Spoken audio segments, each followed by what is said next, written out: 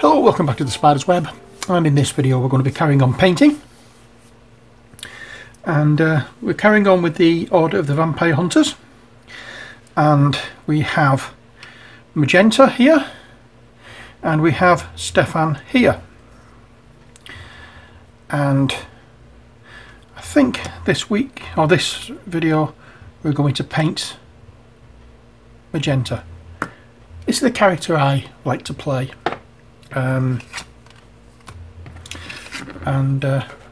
Just because I can. So let's see what we can do with her, shall we? Again, we're going to start off with flesh, and again we're using the pale colour of flesh, right? Kisler flesh. We're trying to keep it all fairly similar, so it all ties in together.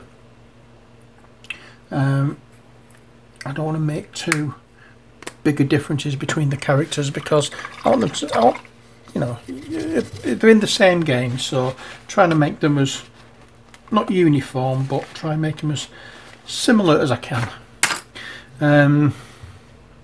So what do we have in the line of flesh? It looks like we have bare arms, bare hands, and face and cleavage. So with that being said, let us get our paintbrush into the paint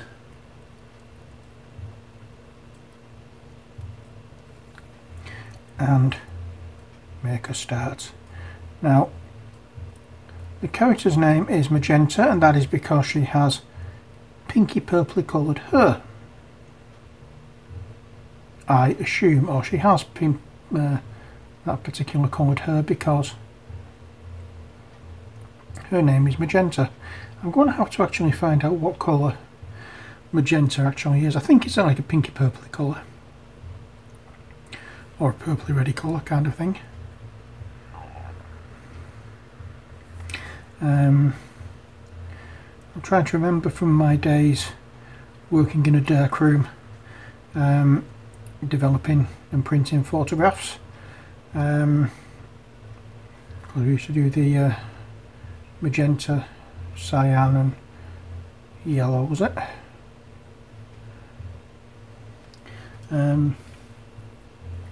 With the filters for making the colours on the print, right? Never get the hang of it though, so hence the reason I didn't become the photographer that I wanted to be.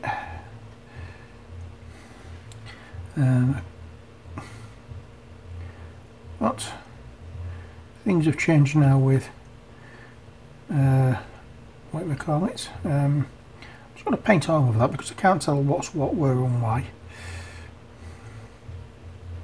Things have changed now with digital photography, but when I was at college studying photography it was film,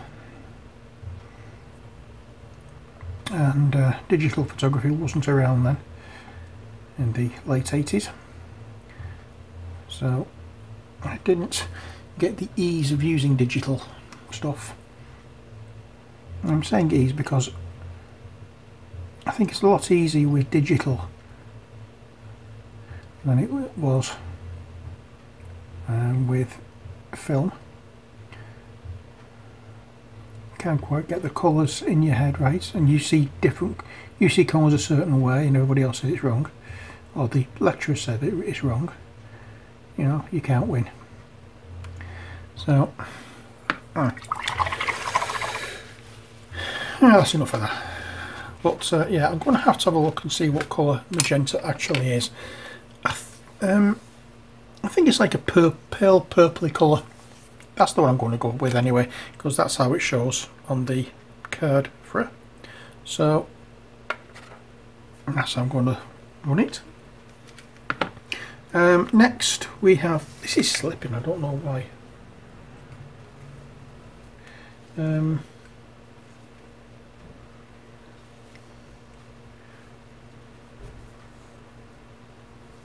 Let's see if I can adjust this. Give me a second.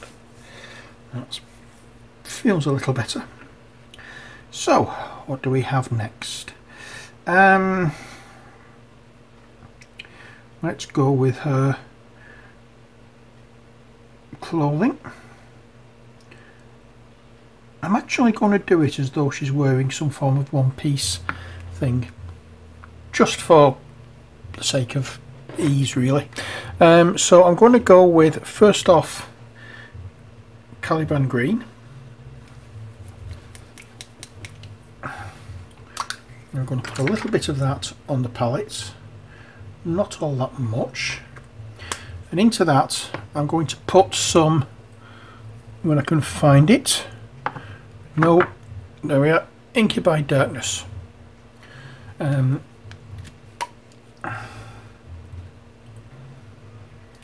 get a nice, quite a strange little colour going along here for this particular character.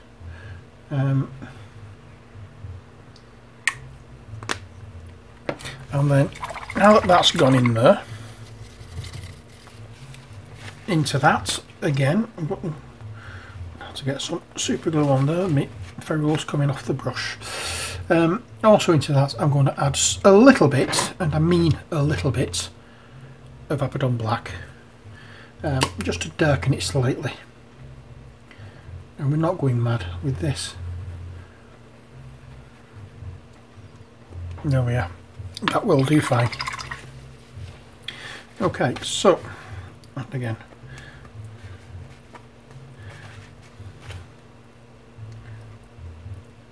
there we are. So, brush dampened slightly, and all over the clothing. I'm even going to paint the body armour. I'm just going to do it all, because it's going to work out easier for me to pick out what needs to be done later on. I can see it better sometimes when it's painted, and as I said, with these minis, because they're not brilliantly moulded and super detailed, I'm finding it easier to pick out the bits what I want after they've been painted. So that's what I'm going to do. The parts that I know definitely aren't going to be this colour, and that I can actually make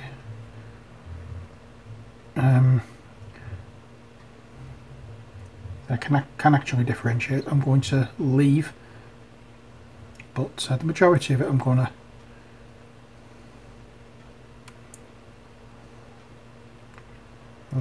leave it. I've just painted some of the body armour. Oh well, never mind. So we're going to go for a dark greenish colour for her outfit.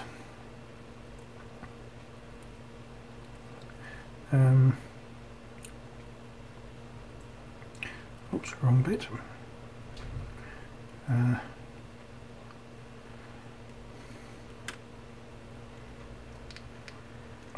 Again, wrong thing.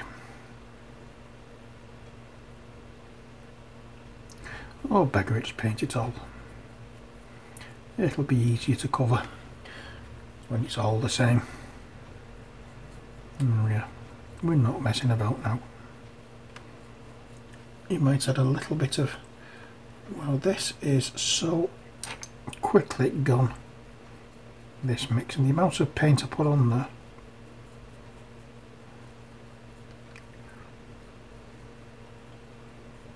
Can't believe it's gone so soon.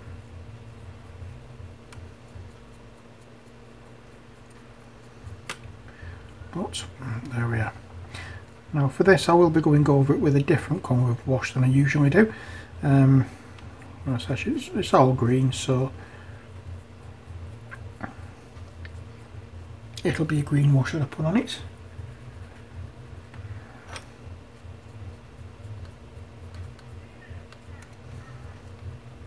And we are trying not to leave any out. There we are. That's that. I think most of that went into the brush, to be honest. Next job. what can we do next? Well, let's do her. So I want a palish colour. So we're going to mix two colours together. We're going to mix Xerius purple and Gene Stealer purple together. In fact, not Xerius purple, what am I talking about? We're going to mix a little bit of these two together, Evil Sun Scarlet and Gene Stealer purple. Let's see how this works, shall we? So that's the red.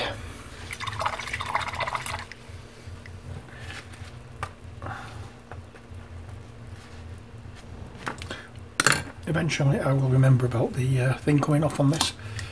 And now the purple.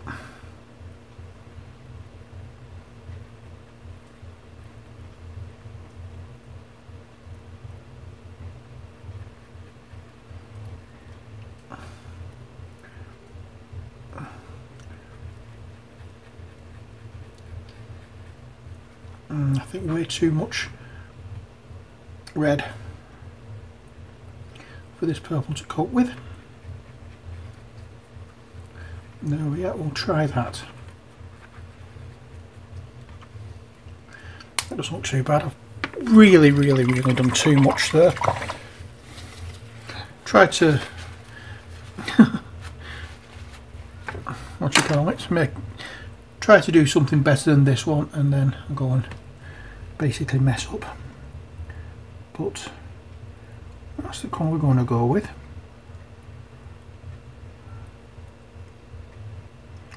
And for this one I will be highlighting with a mix of this colour and white.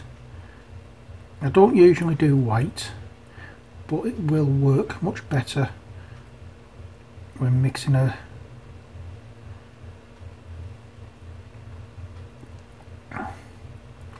what do you call it? When mixing a colour like this, for her it will look better if I do it with white. I was trying to get as much of the hair painted as possible and getting into recessed areas as well as around the face.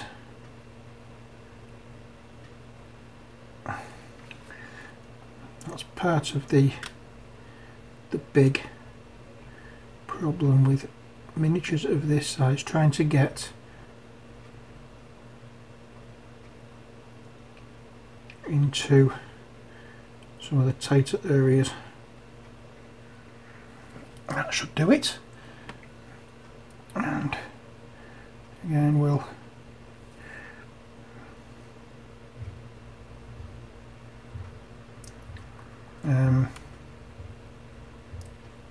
go into the paint and continue colouring in the hair. There we are. I think I've got the hair colour about right.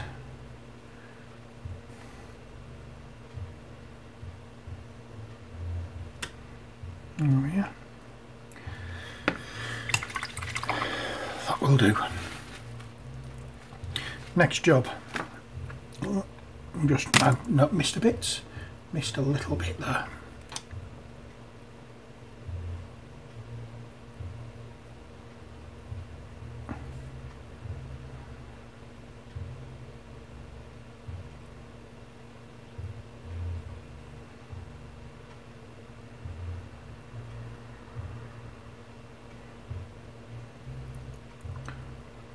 And I think that's it, yes. Next job, we're going to be doing the body armour, and for that I should really have put this in separate. In fact, no, I'm going to use a straight Abaddon black for the body armour. I'm trying to open a new one when I've got one open already.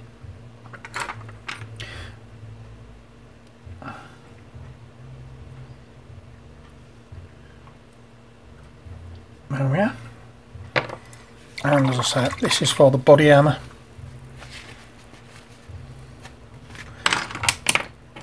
so into this colour and look for all the parts on it that is body armour. Now there is a bit underneath there that isn't armour. It's just like a strapping, not strapping, like a, oh, that's flesh I think, so I'm not going to do that. I'm going to do here as well.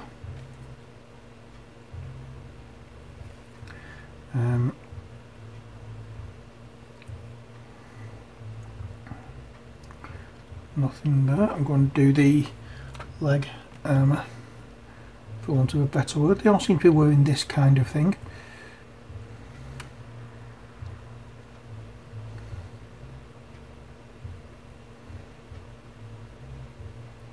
Like chaps, aren't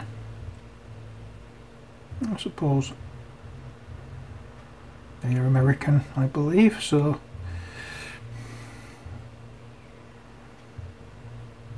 part of the cowboy outfit.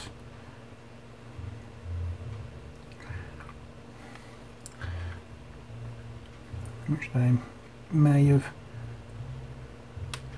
commandeered as a kind of uniform, I don't know. But we're just, as I say, going to keep at this and find out, get all the base colour on first. All, when I say the base colour, I mean all the, block out the colour on the model where you want certain colours to be, and then later on we go back and we can then sort it out and make it neat and tidy and what do we call it, get everything there that needs to be highlighted done and tidy up. So we make the mess first of all and then we tidy up, obviously. So by the mess I mean the base coat, and the tidying up I mean the highlighting. Look at it that way.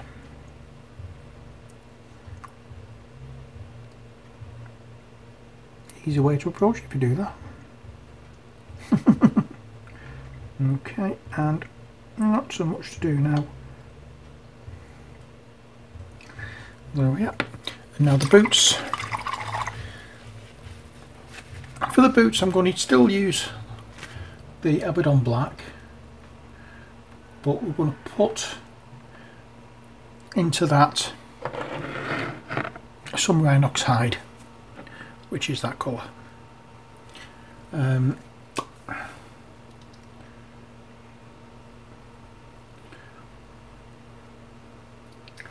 Now we're taking off some of the stark black from this and making it just that touch browner, like an oil kind of colour, and that is the one we're going to use for the boots,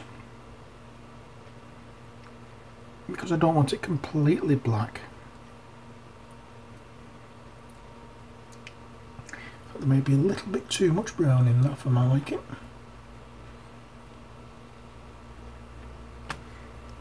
There we go. No, well, that won't do. I should really have, in fact, no, what I'm going to do is I'm also going to use this colour for the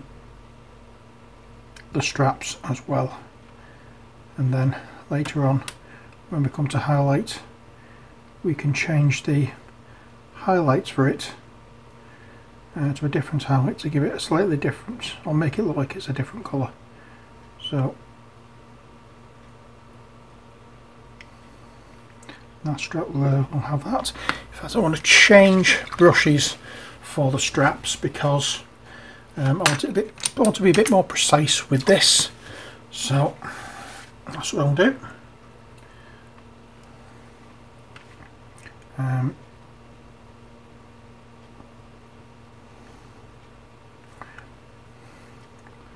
So try and get it so that we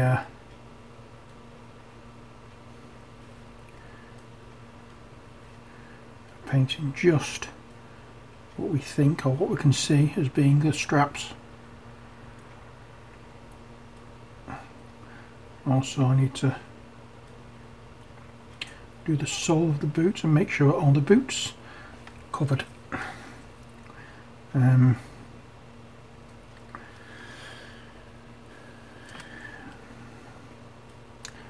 a belt around here.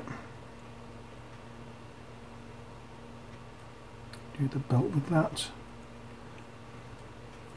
And the straps around where I'm holding on the mini crossbow.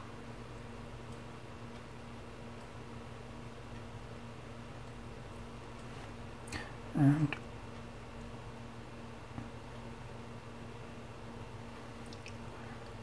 that should be that. I'll just keep touching up where we think we need it. As I said, trying it again, just to get the base colour on. Be more precise with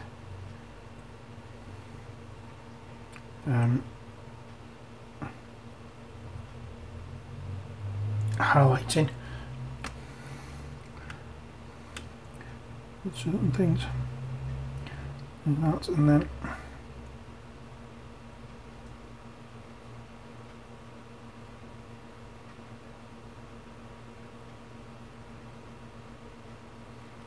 I've just noticed also there's quite a wide strap there for that and a narrow strap there. Then again, I am going to have to go into the skin tone once more for there. And I missed some of the body armour from the shoulder there.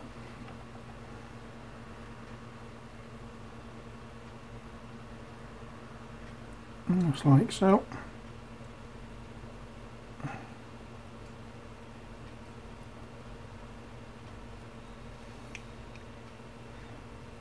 And I think that's about it really. For that, it's just, as I say, getting back into the skin tone. And the next job is wood. The wooden areas, meaning the stake and the crossbow.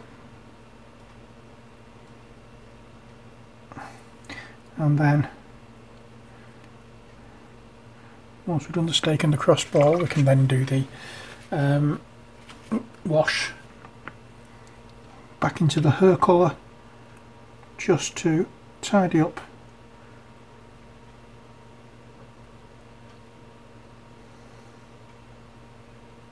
some of the bits here which I've missed with the bigger brush and only just seen.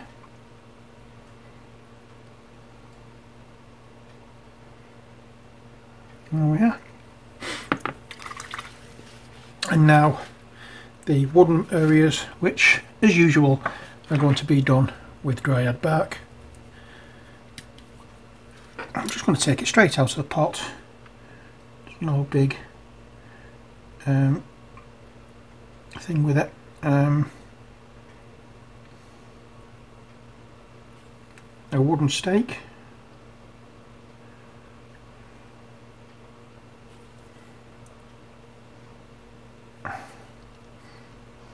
There we go.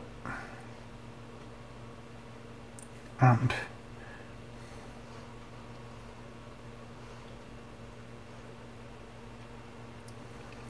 a mini crossbow. That is it for the base coat.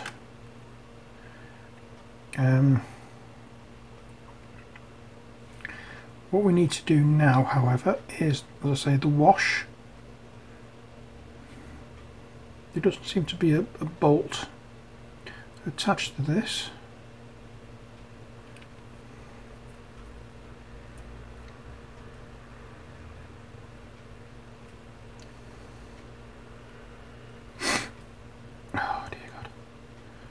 So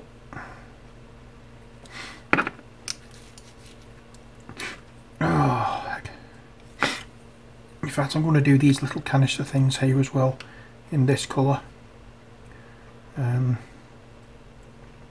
Once again, when we come to highlight, we can always add a little of a different colour into it to give it make it look as though it is a different colour base coat, but we know it's the same colour base coat we use for the wood. And there we go. And that is basically that.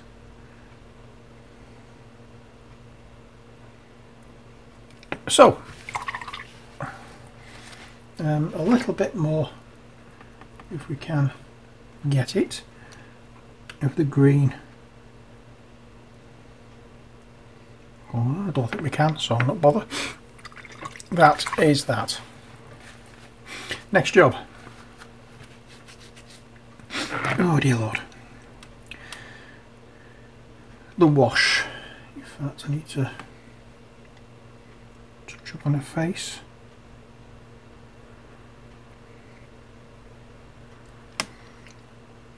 And the flesh tone a little bit here as well.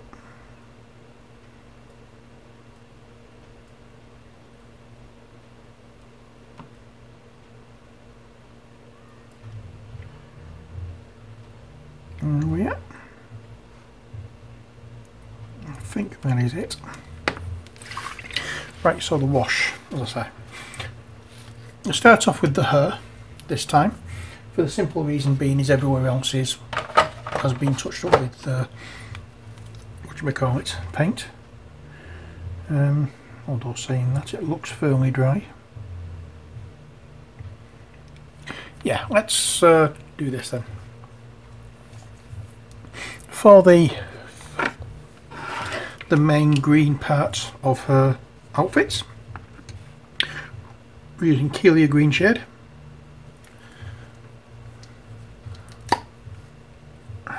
Don't have much of this left, I don't think. We'll have to look and see if I've got a bigger tub of this.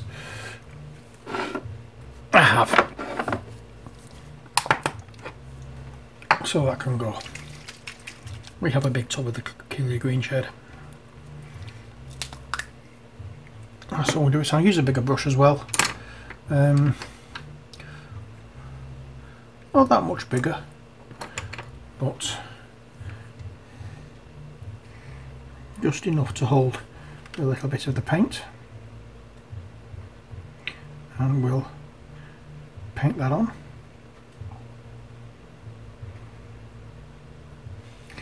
Obviously there'll be areas when we come back to look at it and I'll think, well, that isn't supposed to be the same piece of clothing, so I'll have to paint it a different way.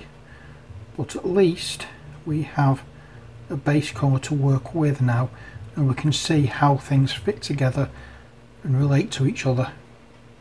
And once the wash dries, it will be easy to see where the shadows and the dips are, because sometimes it's not terribly easy on models to see those areas and to see what things are. So if you have a mini where you can't really see what things are supposed to be, my advice is paint it all kind of like one colour, like I've done on here, and then look at it. Look how it works with each other, or each bit works with each other, and then you can actually then chances are you'll see how it works and what it's supposed to be. Not all the time, but it's just one of those little hints that I find seems to work more often than not. In fact, I'm going to go over everything with this green. I've decided the brown of the straps, the black of the body armour. It'll give it an interesting texture, not a texture, an interesting tone if nothing else. However, I am not going to put this on the wooden areas.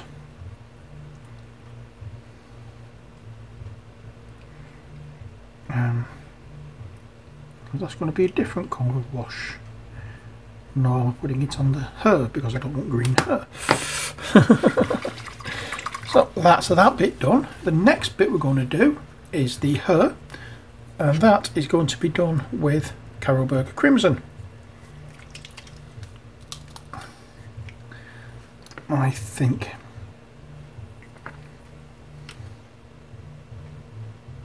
yeah, it's not much different to the colour. I've already done it, so that will do nicely. It'll add a little bit more depth to it by filling in the recesses, doing exactly what it's supposed to do. Fill in the recesses, and it applies. It's like a one-stop shadow creator and depth creator. So that is that, and the next bit to do now is the flesh, and that may come as absolutely no surprise to you whatsoever, Reichland Flesche. I'm trying to be a little bit careful of where we apply it to now that we've done the hair. I'm not going overboard.